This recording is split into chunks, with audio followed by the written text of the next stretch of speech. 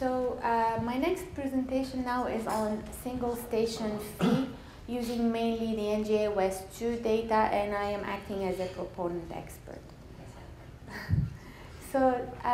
I am going to talk briefly, give a background on single station fee, terminology used and the approach. I saw that Norm covered that earlier on, so this will be brief. Then I'm going to show the results of the single station fee analysis using NGA West 2 residuals from Abrahamson et al., Campbell and Bozonia and Chu and Youngs, as well as using residuals from the Taiwan data of the Lin et al. Paper. I'll show some observed trends with magnitude, distance, VS30, and some comparisons, and I will also, hopefully, if I have enough time, cover some path effects and regional variations and try to explain some of these things. So here, this is the plot that you just saw before. So we have the total residual, which is the misfit from observed ground motion with respect to the GMPE for an earthquake E at a station S. And this is usually divided into two components: between event residual, which is the average of the misfit for one earthquake, and within event residual for each recording for an earthquake, which is the misfit between the recording at this particular station and the event-specific median. So again, terminology, delta BE is the between event residual that used to be called, or sometimes is still called, inter-event residual or event term.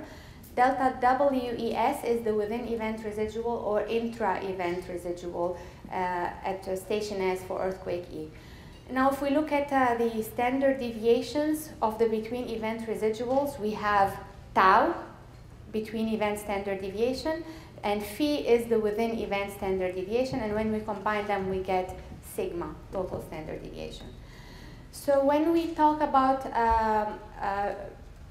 partially removing the ergodic assumption, what we basically mean is if we have enough recordings of the ground motion at an individual station, we can estimate the systematic side effects and remove them from the within event residual, and this way we can get to single station phi. So this delta S to S term that we estimate represents the systematic deviation of the observed amplification at this site from the median amplification predicted by the model. So this here summarizes the terminology used. So I have from the different models that I am analyzing, their within event residuals. I estimate the site-to-site term. So this one does not include the event term in it. I estimate the site-to-site term. I take that out, and I end up with single station within event residuals, and then single station phi. And this is all what I'm talking about today. I'm not talking about tau. All right, so we start with the Abrahamson et al. Residuals. If I choose a minimum of 3 recordings per station, I end up with 13,000 recordings from the Abrahamson et al. Model, 297 earthquakes, and over 1,000 stations. Most of these recordings come from California, and you can see here magnitude distance distribution. Some of the data is from Taiwan, and fewer data from Japan, Italy, and China. So this is the frequency of the recordings versus VS30, and this is just the recordings that remain after I consider only a minimum of 3 recordings per station. And you can see most of the data comes from VS30 between 250 and 700 meters per second. This plot here shows the number of recordings used per spectral period, and you can see here that the number of recordings drop after about a period of 1, and this is due to the minimum usable frequency of the data. So let's see the difference between the phi and the phi-SS for the Abrahamson et al. Residuals. In red here you have the phi, which is the ergodic phi, and in blue you have this single station phi for all the data together, all the region groups together. And you can see here the difference that you get after taking out the side-to-side term. Now, if we want to look at this plot region by region, you see here the triangles are the California data.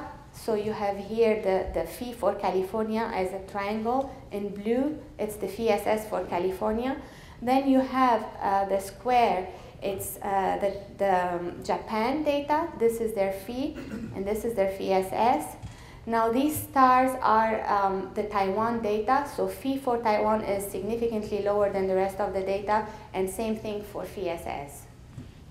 So if we can also add Italy, which is the circles, and there is not that much data, so you can see that it has a big error. So if we look at phi-SS only here, to make it more clear, you see the phi-SS of all the data set. Then you have California, Japan, Italy, and Taiwan here. So I looked at the impact of my minimum number of recordings on the results. So maybe 3 is too little. I looked at using 5 and 10. So it's a trade-off between how reliable is the side term that I take out versus how much data I end up with. So for n-min equal 3, 5, or 10, this is the California phi-SS, and actually doesn't change because there is so much data for California that it just doesn't matter. This is for Taiwan, n-min 3 and 5. If I take n-min 10, I don't have any Taiwanese data. And it also is okay either way. This is for Italy, and it's not okay either way, so because there isn't that much data. So from now on, I will show results for n-min equal 3 in order to keep as much data as possible. So this is here a comparison of the phi-SS of the whole data, all the regions together, using n-min 3, 5, and 10. And you see 10 is slightly higher, but that's only because we don't have Taiwanese data anymore, which was bringing the phi-SS down because it was significantly lower than the rest of the regions. Okay, so let's look at some magnitude dependence. You have here first plot PGA, period of 1 second, and this is phi-SS versus magnitude split up by regions. In blue, and the circles are California, and you see it's about constant up to magnitude 5, then it drops, then it goes slightly up again, and it goes constant.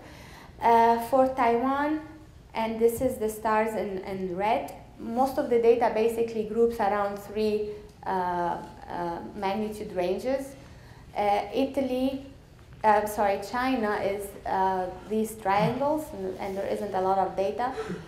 And then we have Japan, it only groups in this magnitude range. For a period of 1 second, again, this is California here in blue, and the phi-SS slightly increases and then decreases again from magnitude 5 onwards. Now, let's look at the magnitude and distance dependence. So we group the data in different magnitude bins and distance bins, and this is PGA, California only. In blue is the magnitude 3 to 5, red is 5 to 6, and green is 6 to 8. And one obvious thing to notice here is how the phi-SS jumps up for the small magnitude at short distance. This sort of behavior, I don't see it with magnitude 5 to 6 and 6 to 8. This is the same sort of plot for Taiwan, but we only have magnitude 5 to 6 and 6 to 8. I don't know if we can say much about it. This is the Japan, and it's only magnitude 6 to 8. And this is here Italy, and we only have 5 to 6 and 6 to 8, and with a lot of error. These are the same plots at a period of 1 second. For California here, notice that we don't have this ramp up of the phi-SS with a small magnitude short distance. Pretty much looks more or less constant. This is Taiwan here for a period of 1 second, Japan, and then Italy. VS30 dependence, so I grouped the residuals in different VS30 bins, and we have California in blue, and it actually shows a little bit of an increase in VSS as VS30 increases. This is for PGA, and then for 1 second, you know, it increases a little bit, then decreases again for California. Okay, for the Chu and Young's for NJ West 2 residuals, I repeated the same analysis. Using a minimum of 3 recordings per station, I get over 9,000 recordings, mainly from California, and few hundred recordings from Japan. Just to show their phi and VSS, this is the organic phi, and after taking out the side term, this is the VSS that we get for their residuals. Now I'm showing then the phi and VSS for Northern California and Southern California, and it's kind of interesting to see that for phi you see some difference in Northern versus Southern California, but when you take out the side term, they kind of collapse. And here adding the Japan data, this is the phi for Japan, the squares, and this is in blue, the VSS for Japan. And I'll show more trends later on when I compare everything together. For Campbell and Bosornia, using a minimum of 3 recordings per station, I have over 5,000 recordings, and I have the residuals up to 80 kilometers, and they're mainly from California. These are their phi and VSS, and this is all the data, and the triangles are California only. All right, so then I analyzed the Lin et al. Data, and this is mainly to try to understand why is the Taiwan VSS smaller than the California VSS when I look at the Abrahamson et al. Residuals. So I basically have the Lin et al. Residuals for Taiwan, and they have basically over 10 recordings per station in their data set, and I added to those whatever additional residuals were in the Abrahamson et al. Data set. So I have a total of about 5,300 recordings from 65 earthquakes at 362 stations. And this is the phi and the VSS that I get.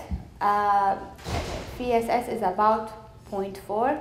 And again, it's also smaller than California. If you recall, it was about 0.5. All right, so now I'll compare all these results together and see where they are different. So looking at the 3 NGOS2 models that I analyzed, this is VSS for California, and it agrees very well among all the models. This is VSS Japan for Chu and Young's 13 and Abrahamson et al. And again, they kind of agree. And these are the Taiwan phi and the Taiwan VSS using the Lin et al. Data mainly with the additional residuals from the Abrahamson et al. Versus using only the Abrahamson et al. Residuals. So I'm sorry, this is Abrahamson et al. And this is Lin et al. So you see that the Lin et al. Is slightly higher. For the Abrahamson et al. Taiwan data, they basically had Chi-Chi main shock and 5 aftershocks, so the Lin et al. Has a lot more data. Let's look at the magnitude dependence of all the models together, and we have, I'm only showing California for the NGA West 2 models and also Taiwan from the Lin et al. So for the California NGA West 2 models, they kind of agree, all the models in terms of the magnitude dependence. Taiwan is over here, it shows some trend, but it's smaller VSS. This is PGA, this is a period of 1 second. Magnitude distance dependence, this is interesting here, you see magnitude 3 to 5, 5 to 6, 6 to 8 at PGA. And see here, all the NGA West 2 models have the same VSS and the same trend. Basically high VSS for small magnitude short period. The Taiwan, the Linetal data shows also the same trend. However, the VSS starts dropping lower compared to the California data at larger distances. For magnitude 5 and 6, NGA West 2 models show similar VSS trends, same thing as Taiwan, and magnitude 6 to 8, kind of similar trend. This is period of 1 second. Now Taiwan agrees very well with the California data. VS30 dependence, again, all the 3 NGA West 2 models showed the same trend of increased VSS with VS30 at PGA. This wasn't observed for the Taiwanese data. You can see it's more or less constant. This is PGA and this is 1 second here. So I think Adrian in the previous workshop gave a presentation about the VSS models that were developed for the Pegasus refinement project. And this is here one of the plots from their report. This shows phi, which is the ergodic within event standard deviation, for the different regions that they used. They had data from California, Switzerland, Taiwan, Turkey, Japan, but they had significantly less data than what we have now for NGA West 2. And you can see here the trend, basically that there are regional dependence in phi. However, when they took out the side term, things looked more stable. So one of their conclusions at the time is that there isn't regional dependence, which isn't what I see now with the Taiwanese data. So at that time they had 3 VSS models. One is constant, one is distance dependent only, and one is magnitude and distance dependent. So I'm going to compare the California VSS to the constant and the MR dependent VSS from the Pegasus refinement project. This here shows in red, this is the VSS versus period for California, and this is from the Abrahamson et al. Data, but it's the same for all the other models. This line here is the mean VSS for the constant PRP model, and then plus and minus 1 sigma. And right now it appears that our California data is on the higher side compared to the mean of this model. If we look at, compare again California binned by magnitude and distance and compare that to the MR-dependent Pegasus refinement project models, you see here in blue solid line is the magnitude 4.5, in red is the magnitude 5.5, and in green is the magnitude 7. Right now I see stronger distance dependence here for California data than what was suggested in the Pegasus project. They also saw more of that distance dependence for the middle magnitude range, magnitude 5 to 6. I don't really see that anymore, and it's more or less similar for the magnitude 6 and 7. At 1 second, they also had this distance dependence, and with now the California data, we can argue that maybe there isn't such distance dependence here at short distance. I don't know. So it's similar, but there are some differences. So observations is basically, right now the main issues is VSS from this analysis does not necessarily appear to be region independent. So we clearly saw that, especially Taiwan, where we had a lot of enough data, had lower VSS. One thing I looked in the Lin et al. Paper, and actually also another study, Chen and Tsai 2002, reported a low VSS too for Taiwan. So there is clearly something going on there that they have a smaller VSS. So I looked into the effects of path on this VSS, and I'll get into that in a minute. The other thing that we observe is this increase in VSS at small magnitude and short distance, and we want to try to understand why this is happening. Is it hypocentral location errors? Is it radiation pattern? And I also looked into that a little bit. This is all work in progress, but I'll show some things. So path effects, I One thing with the path effects is we can look at the closeness index as a proxy to see how paths are similar.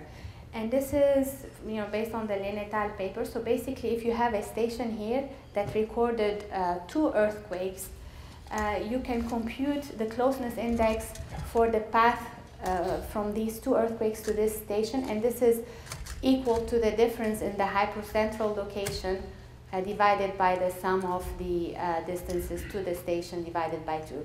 So what this says, basically, this CI can be a number from 0 to 2. If it's 0, it means that the earthquakes are co-located, they have the same path. If it's 2, it means that they are in opposite epicentral directions from the site. So what I did is I tried to see what would be the expected closeness index for randomly located earthquakes around the station. And I compared what is the average closeness index that comes from the data to that random one to see how much, how random are the path or how similar they are. So for the expected closeness index for randomly located earthquakes, I just generated a series of randomly located earthquakes in a circular area around the station, computed CI for each pair of earthquakes, calculated the mean CI, and repeated this for different number of earthquakes and different distances around the station to see how stable this number is. And basically, this comes out to be about 1.38 CI. And here we go again, missing symbols. But that's CI. So then it's about 1.38. Let's look at the Northern California data. So if I compute the CI for all the Northern California data in the Abrahamson et al. Residuals, and I plot them here, I have on the vertical axis delta square, where delta, all what it is that it's the normalized difference in the residuals, normalized by the phi-SS. One thing we can see is the distribution of the closeness index, and it appears that a lot more is closer to 2. One thing we can do here, and this is based on the Lin et al. Paper, is we can compute the standard deviation. I can basically bin these delta squared in different closeness index bins and compute the standard deviation sigma. And this is what you see here with these data points. The solid line is the model that was proposed in the Lin et al. For Taiwan data. What this means is that basically if your closeness index is 0, it means your paths are perfectly correlated, then you are here, and this would be, will give you the single path sigma. That is normalized in this case because we're normalizing. If your closeness index is 2, meaning your paths are not correlated at all, then this will give you the single station sigma. This is 1 because it's normalized. And anywhere in between, it means you have some path effects that are being observed.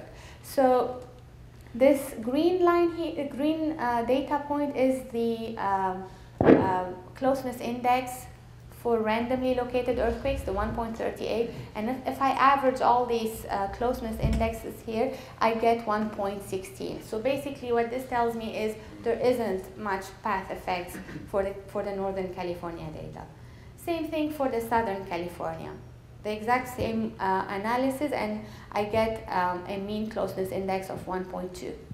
Linda, I think it's not that there are no path effects for Northern California data, but you don't have unusually repeated paths, right? Yeah, like they're not clustered. They're not clustered. Yeah. For the Taiwan data, and this is why we looked into these path effects, this is, this also was done in the Lin et al. Paper, so I repeated it, and it's the same exact thing. These are the closeness index and the delta squared, the normalized residual squared, and these are the sigma. And on average, the closeness index comes as 1.02. So it's not single path, at least. So then I thought that where we observed this lower VSS for Taiwan is for magnitude 3 to 5 at longer distance. So I thought maybe if I look at this subset of the data, I'll see them clustered at a smaller closeness index, but no. So I don't know what to say about why Taiwan is having low VSS. It's one of two things. Either it's just low for that region, or that this approach of looking the path effects for some reason isn't working. But I have to look more into that. So epistemic uncertainty of VSS. Well, like Norm said earlier on, when we do this partially non-ergodic approach, we need to estimate the side-to-side term, and the TI team will need to do that, but we'll also need to consider the epistemic uncertainty around this side-to-side term. Another epistemic uncertainty that needs to be considered is around the single station phi. And one way we can do that is we can look at the single station phi at every station and see the distribution and their standard deviation. So this is, for example, for the California data, so we need to use a larger number of recordings per station. This is the VSSS, basically VSS at every station, their distribution. And if we want to assume that this is log normally distributed, we can get a mean and median VSS and this standard deviation, which can inform our epistemic uncertainty. So, do I have more time? Okay. Another thing we're trying to understand is can the radiation pattern explain the high VSS for the California and Taiwan in this case for magnitude 3 to 5 and short distances. So for California data, we had these S-wave radiation coefficients in the flat file that approximate the finite fold radiation pattern of the hypocentral for the FN and FP components. But this was missing for a lot of the data, particularly for the small magnitude data. So Doug here did some simulations and took these small magnitude events and calculated an effective radiation coefficients for this data set using Green's function for a central coast 1D model. So basically, this radiation coefficient is the ratio of the maximum amplitude at the station relative to the maximum amplitude over a ring at the distance of that station. So this is period independent, and this one too is period independent. So what I tried to do is to plot the within event residuals versus this radiation pattern and grouped by these magnitude distance ranges. So this is here for M3 to 5. The blue under this one is distance 0 to 15 kilometers, and the red is 15 to 30 kilometers. And we can see some trend of the residuals with increasing the radiation coefficient. This is for magnitude 5 to 6 and 6 to 8, and not much trend is observed. So then I went and I binned these residuals and computed VSS in the different radiation coefficient bins. So you have here the dark blue is M3 to 5, distance up to 15 kilometers. And we see this kind of ramp of the VSS as the radiation coefficient increases up to 1. This other, another kind of blue here is the M3 to 5, distance 15 to 30 kilometers, does not show such a strong trend. And then M6 to 8 and 5 to 6 also don't show trend. Now this, I put this plot here just to remind us what we're kind of looking for. We're looking to explain this increase here. So I honestly don't know yet what this means. I think that maybe it kind of explains some things, but I don't know if this is the whole story. So this is work in progress. If anybody has any ideas, you're welcome to speak. Is this your last plot? No, but it's similar ones. 1 second. Here you see more the radiation pattern impact at longer periods. But the interesting thing is when I bin them up, I don't see pattern of VSS here, which I also don't see in the VSS versus distance. Summary, that's it. Okay, so Let's start with those last couple of plots, because I'm not sure I understand what. Go back one more. Actually, let's go forward one. So the bottom plot is what we're trying to explain, and this large increase, right? Yes. And so my concern before had been numbers as high as 0.9 compared to, let's say, 0.5. Yeah. If the standard deviation is going up that much, you must be adding variability that itself is 0.8 or something like that, right? Yeah. It's a huge term. So now when you go to the go back one, I guess it is, we're trying to look at, I don't understand what you just did on the top frame of the next plot. So here, you're trying to look at, yes, there's a slope, right? And how much that radiation pattern would be increasing the variability of phi-SS.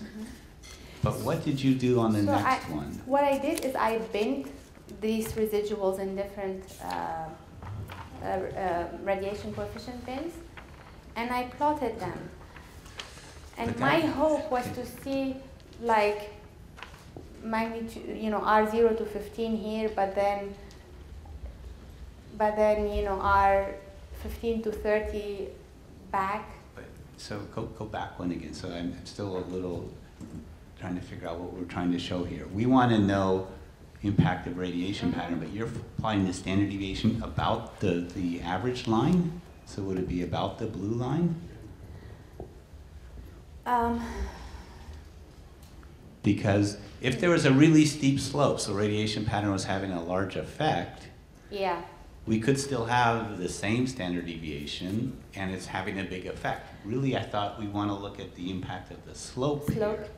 So this standard deviation is basically just the square root of these residuals divided by n. So I don't take out the mean. Oh, so it's all about 0. Yeah, it's about 0.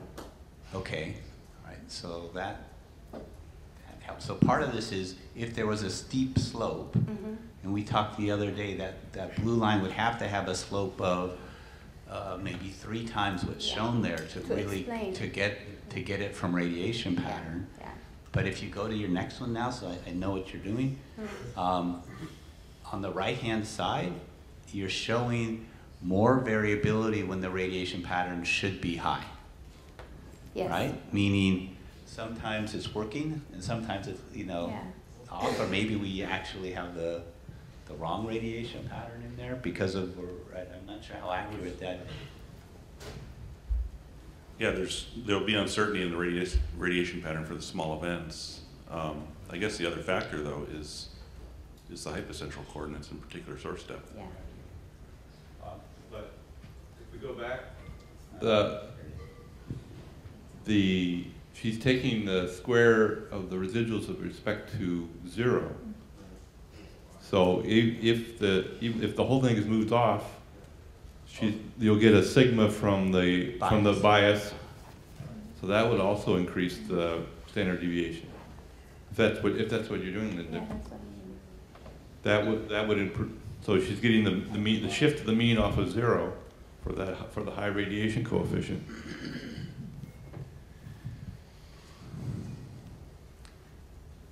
Can we go to 1 second? I was going to say, because it seemed like there was a very large slope, like, I guess go forward to, from... It's definitely steeper. Yes. I was going to say, also, you'll have the...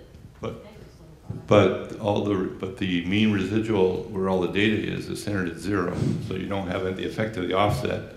And then as you move down, You have that there. so it's not. So the other one was centered where at high radiation coefficient it was off 0, and this one it's not. Yeah. Sorry to confuse you, but I'm also confused. Well, this is a topic we need to try to understand. And radiation pattern was a very appealing idea, if that would get it. So this explains some of it. Some right? of it. I see. So we're back to how much does your standard deviation go down if I take when that you, out. when you took that out. Yeah, That's, I I haven't guess. yet done that kind of stuff. Yeah. So one of the comments or questions for all of our resource experts here, this picture on the bottom is something we have to try to understand why that standard deviation goes up so much at short distances for small magnitudes. If it had been, the other potential explanation was an error in the hypocenter location, which would have a bigger effect on the short distances, right? And that would, so if it was off by 5 kilometers, we might be able to start to make a large effect. But it seemed like it was having to be off by more than what the reported errors are going to be in those things, right? Because they're going to be on the order of kilometers, do you think, on this? Or? For source depth, several kilometers. So, what about Adrian? Can see this in Japan? Yeah, I have to say that, so Yusuf asked about the Japan data from Adrian, and actually Adrian is doing a lot of work using the Japanese data, and this is something that we will have in the next couple of months or so, right? I'll let Adrian speak for that. Yeah. So this time being here, one of the issues with PGA is at short distances, it's dominated by very high frequencies, and at large distances, it's dominated by lower frequencies. Lower frequencies routinely show better radiation pattern than high frequencies. If you go to high frequencies, you're hard pressed to see radiation. But that would push us the other direction. Other direction. Because we're thinking radiation pattern is going to then emphasize a larger variability than if it's all washed out. So we tried those ideas early on, and they're pushing us the wrong way. Yes. This is okay. This is new to me, so I may have missed something here. Is this effect? Did I see correctly? This is not seen at 1 second. Yes, that's right. So here is the plot. This is 1 second, and not. I mean. So any radiation not pattern like that type of explanation would have to explain the difference between the high frequency and low frequencies, or likewise any hypocentral distance explanation. Yeah, exactly. I think you're right, Steve, that this tells us radiation pattern is likely not to do it for us. This feature was seen though with all of the GMPs, right? All the GMPs and for the Linatal data, Taiwan show the same thing. Are these the killer pulses? Yeah, magnitude 3s. Go ahead. Yeah, a number of questions. So you see, Gabe, yeah, Gabriel give Tor. your name. Gabriel Tor. Thank you. I think my accent is recognized already, but anyway. Yeah, Linda, so you see this with the GMPs that use JB distance as well? No, I don't have it actually. You don't have it, because it could be the rupture distance just doesn't work well for these short distances. And it may be a matter of just looking at the residual very carefully. So one thing that might do it on depth is we have pretty strong depth scaling. And Z-Tor or hypocenter depth in the other one. So that emphasizes the hypocentral error. And I think that's getting back to what you're saying, just we're moving things almost a factor of 2 for every 10 kilometers, the hypocenter moves up and down. So, especially for small earthquakes, some of them are really strong. So that might be driving. I think you need to almost run a simulation of errors in the hypocentral depth to see if we can produce that, assuming the models are right even in the way that they predicted the depth scaling. Because I don't think the distance changed from 10 to 12 kilometers or whatever the slope is, the slant distance will be is going to be a large enough effect. But the depth scaling may be what's blowing that up at smaller magnitudes. Yeah. And the other? Do they have?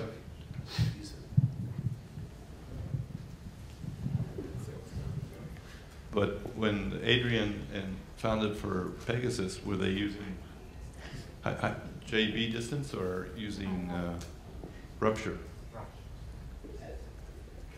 No, just one quick question. A couple of very quick questions. First, another thing we need to consider is that the duration of this motion is going to be very short and may contribute to the scatter. And second, does this have any implications when you try to use small event data to empirically characterize your site terms? It makes it more difficult because there's more scatter. Yeah. Okay. But we don't think we're biased. So it's less informative. It's less informative. Okay. Right.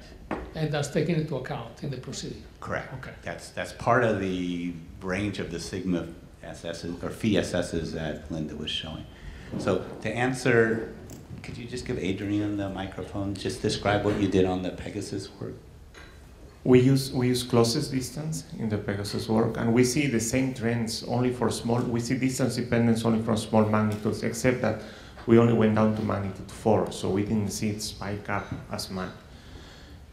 Norm, you mentioned we could use simulations, but you can also use Bayesian methods in which you introduce uncertainty in depth and see how much of that takes away from the resulting PSS. Right. I think there's a bunch. One is just the size of the effect. Can we get there easily, incorporating a couple of kilometers, 1, 2, or 3 kilometers uncertainty in the depth? So you could do it formally with Bayesian approach, or she can just brute force run it and see, are we in the right ballpark here? Can you get the number up to 0.9, assuming the underlying variability was really a half? Because this is all influencing us in terms of what do we do for larger magnitudes. One is to ignore that, but we need to have a good explanation for why that effect should not be addressed.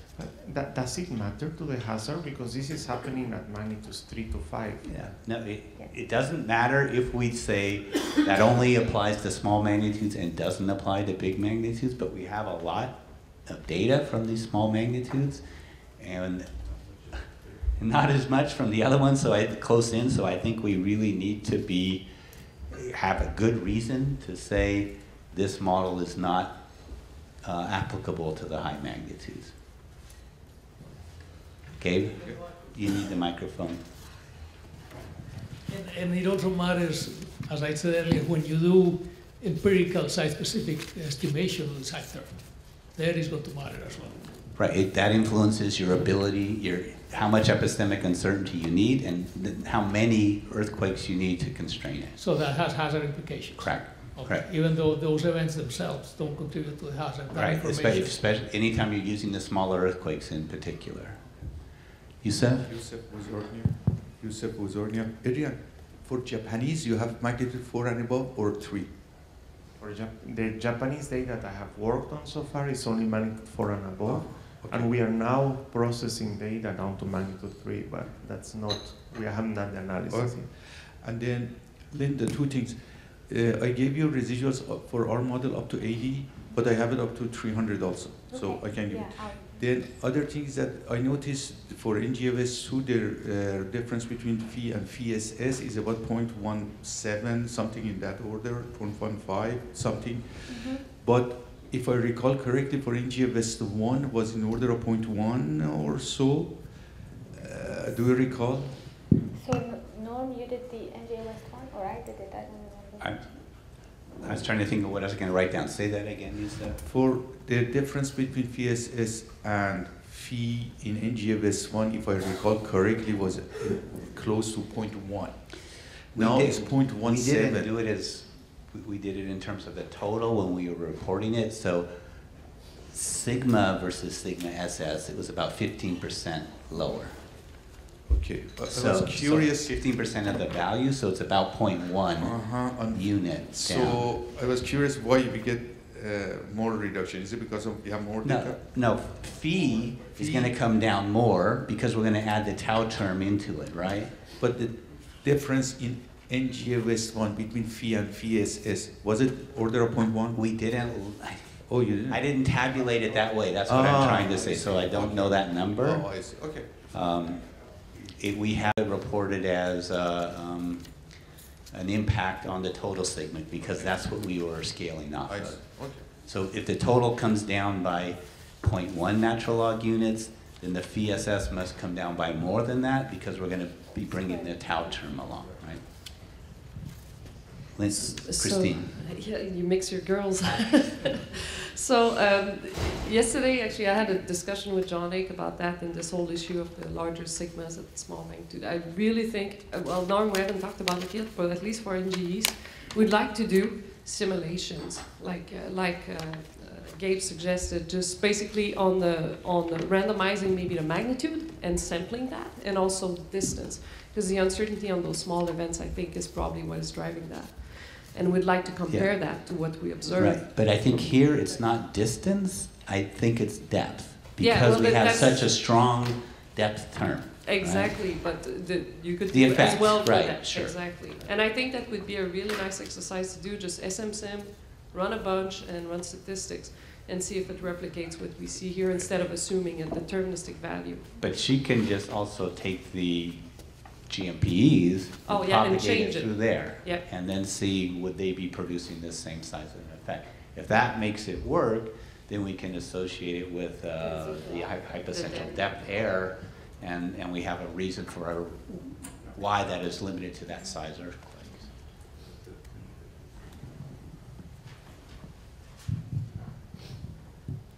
Because if you're using a point source, then you have to assume some depth dependence model for stress drop.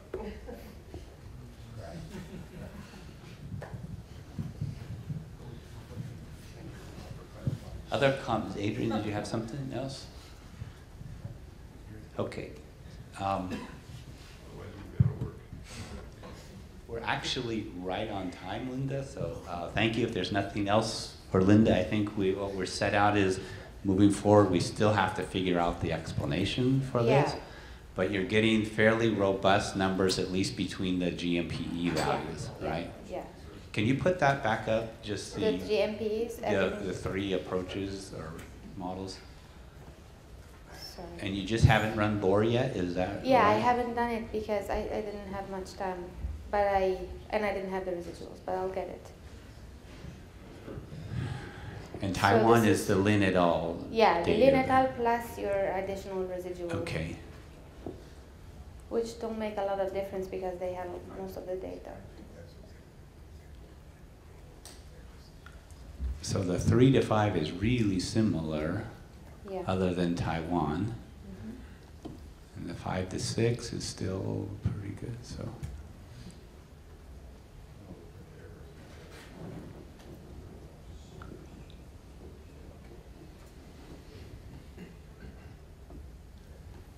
So 0.4 to 0.5 in the mid-range, and then even 0.3 to 0.5 for the bigger earthquakes.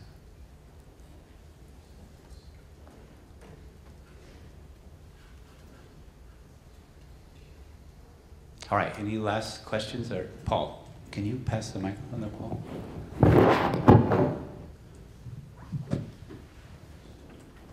Norm, I'm wondering if the smart array data in Taiwan, which give information on spatial variation, might be of some use here.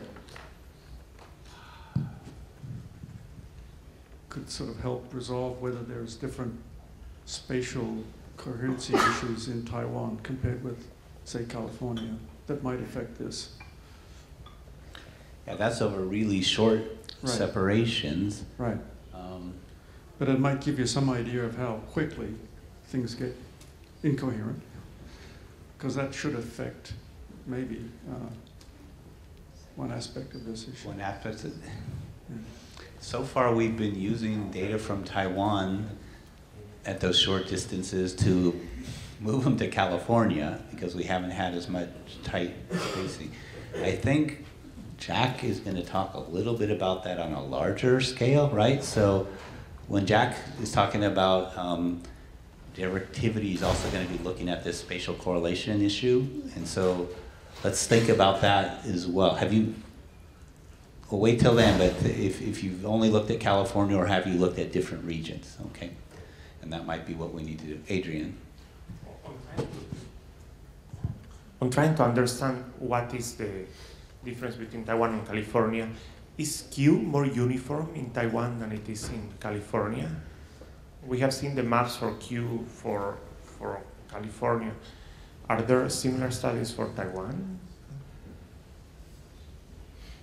I don't know that answer. We have a couple folks from, person Lynn is actually here today, which is nice, but I don't know if you have any comments or know about Q models. Are there Q maps for Taiwan that are?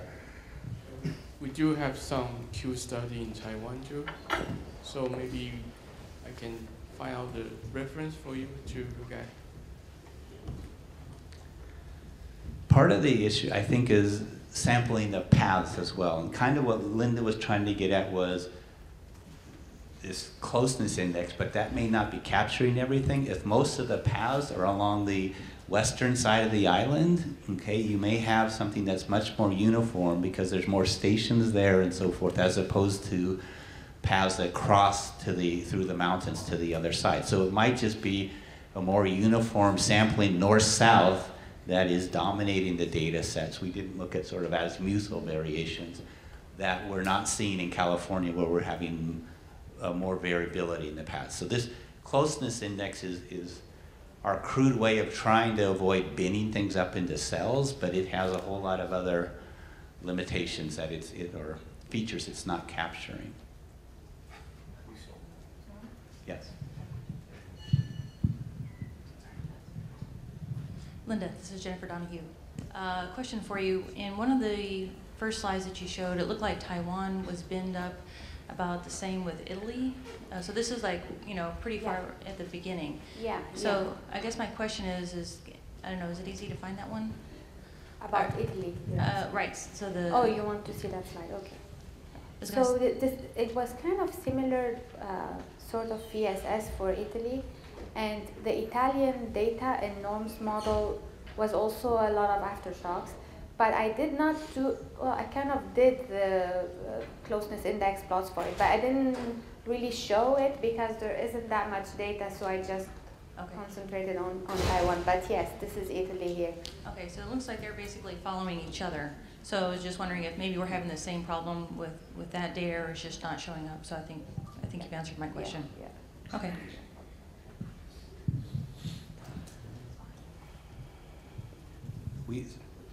So Jennifer, we had speculated that because in this data set, a lot of them were aftershocks, that they were just repeated paths coming through. So that was our first thought at it. Yeah. Anything else for Linda? I have a question for John Anderson.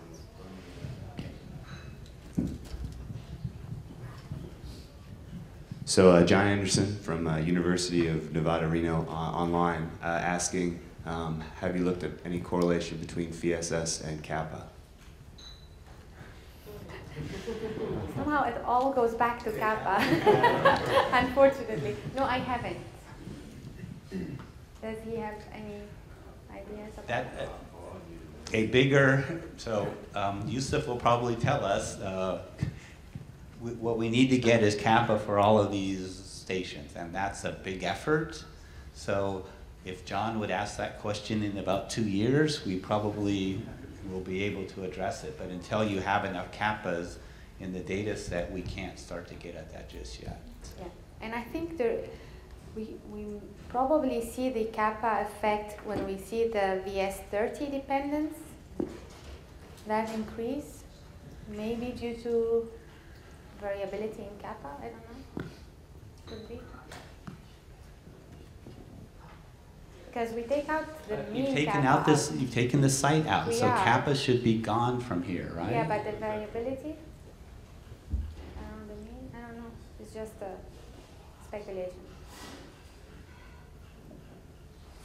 So what would a lower kappa lead to more variability? That's what you're speculating, right? The other way around, right? Yeah, you're right. Lower kappa, so lower kappa is going to let more high frequencies through, and maybe there's more variability that way.